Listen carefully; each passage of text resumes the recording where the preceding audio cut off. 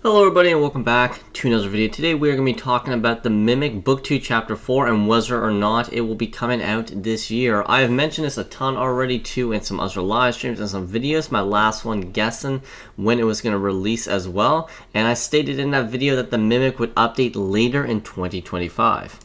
But the biggest thing is 2025 is a long time away, so if we have to wait that long for the update, will we get anything else in the meantime, like smaller updates, or will there just be nothing for a year?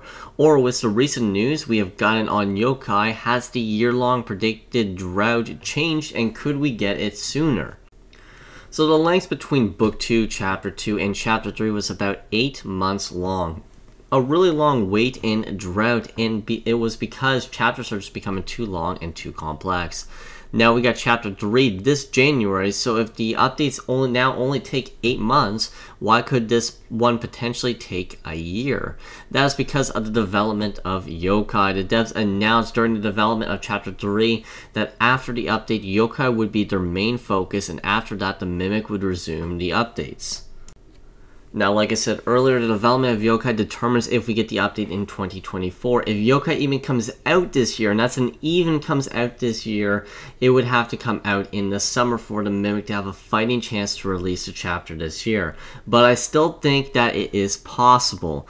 So the latest yokai news, which I made a full video on if you want to go check that out, is on hiring new devs to make maps to create them every 3 weeks. That means a new map for yokai every 3 weeks. Now that is a very strict timeline, but I think it's very much needed, and if they get one every 3 weeks, depending on how many developers, because this is just one developer, one map for 3 weeks, if they get 10, that is 10 maps within the span of just 3 weeks. But if they only have one making a map every 3 weeks, it could be much longer. So it depends on how many developers that they have to create it to speed up the progress of yokai.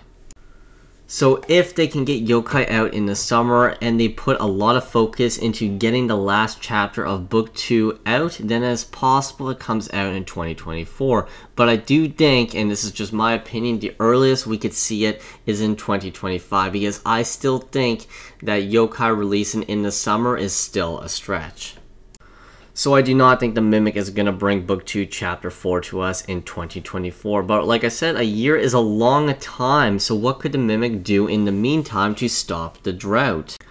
So I've talked about this a ton, and I think the Mimic really needs to do this. I think they need to bring back events. Not super long events that take up a crazy amount of time like chapter size, but I'm talking the size of like Christmas trials. If they do, let's say 4 of these, maybe in a year, that would be just enough content, I think, to get us by to the next chapter. And it's not even like the Mimic doesn't have the concepts to create these ideas as well. Just remember, when we got Book 2 Chapter 3, we also got Snowy Hell, and then a week later, we got the full release of the Mimic Classic. That is a lot of content within just 1 week, and if it was spread out just a little bit more, we may still be playing the Mimic Classic to this day. But the reason I didn't play much of the Mimic Classic is because I was so overwhelmed with the release of Book 2 Chapter 3 and also Snowy Hell that I never actually had a chance to play it. Another idea I had for the Mimic, I thought this would be really cool, is maybe if they want to just scrap the game most thing entirely, fine, that's up to them. But I think something else that could be cool is them adding something like small stories of the Mimic. So as you know, to complete a chapter of the Mimic, you have to go through like 4 to 6 different parts, maybe even more for some of the longer chapters. What I'm thinking is they just take one of those parts and then just make it a short story for the Mimic.